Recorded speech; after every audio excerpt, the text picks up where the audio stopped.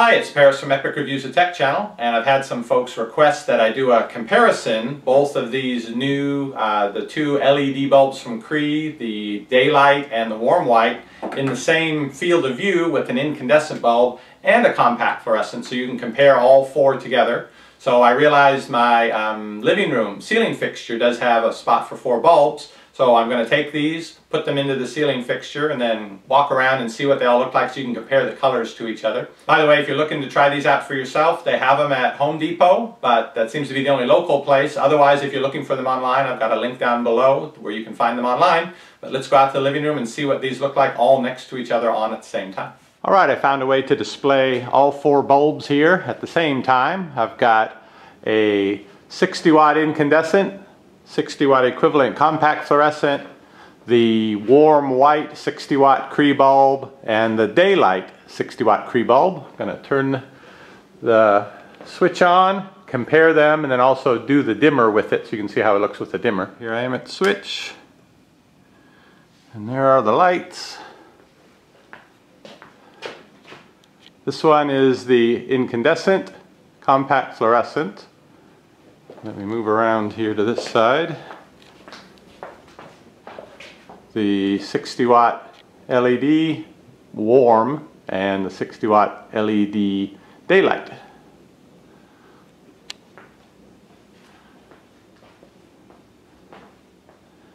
Quite a difference in the colors, isn't it? The incandescent has sort of an orange tint to it.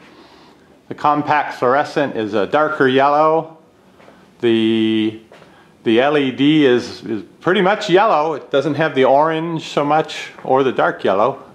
And then this one is what I think people are typically used to seeing with the LED, that whitish blue, really bright stark light.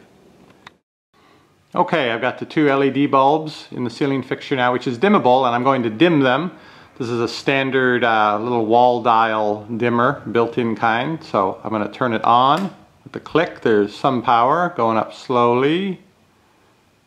Slowly. Okay, they popped on fairly bright. Let me keep turning. And that's all the way there. I would say they came on fairly bright. It's not like they came on real low. Anyway, let me go back down the dial here. I'm turning down, down. They are dimming. They are dimming. Okay, now that's pretty low. That's lower than I was able to get it when I turned it on, I think. And there's lower, lower, and then off for the last little bit. Okay, well, what that suggests is if you want to have it at a low amount of dim, here I'm going to turn it back on again and bring it up very slowly. Still get nothing. Still nothing. And then pop. See, that's brighter than if I turn it all the way up and go down. So I think if you need to get it to a low dimness, you'll need to basically go all the way up like that, and then slowly work your way down, and then you can get it fairly dim. But just by turning it on, you can't hit that low level. It seems to want to pop on at, I don't know, at least 50% brightness. So it dims, it is dimmable. Let me go over and see if I hear that buzzing, like the compact fluorescents are just very annoying about doing that. Let's see. Yeah, I do hear a little buzzing. Yeah. But now back here, I'm back about 4 feet away. I don't really hear the buzzing over the sounds, just the sounds of the house and the neighborhood coming through the window. So if you're right next to the lamp and it's a dimmable and you've got it dimmed, you might hear that buzz. But if you are at a normal distance from it, like you have it up in a ceiling fixture, it seems like that's not a problem. Bulbs here in globes, in bathroom fixtures. Going to turn it on to compare it and then put my face under the light and see what skin tones look like. Alright, going to turn it on.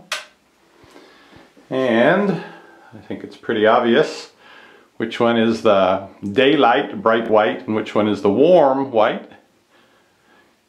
Quite a difference in the tone. Let me put my face under here and see. There's that whitish sort of pallor. This is the light. I would say this is the light that you want if you want to see how the world really sees you with your flaws and everything. This light is how you would like to imagine the world sees you. So if you want to live in that fantasy land, this is the light you want to have. All right, I'm a big fan of these bulbs. I think this technology is really going to take off now, but I'm curious about what's inside of here. They made it slightly frosted so you can't see the inside. So I found out how to disassemble one of these, so I'm going to take it apart and see, and it should still work if I follow the instructions correctly to be able to take it apart and still be able to plug it in and see the actual LEDs light up. So I'm going to go try that now, and I'll put a video up of that. I'll put that up over here. You can click on that link if you want to see what actually is inside of these new Cree LED bulbs.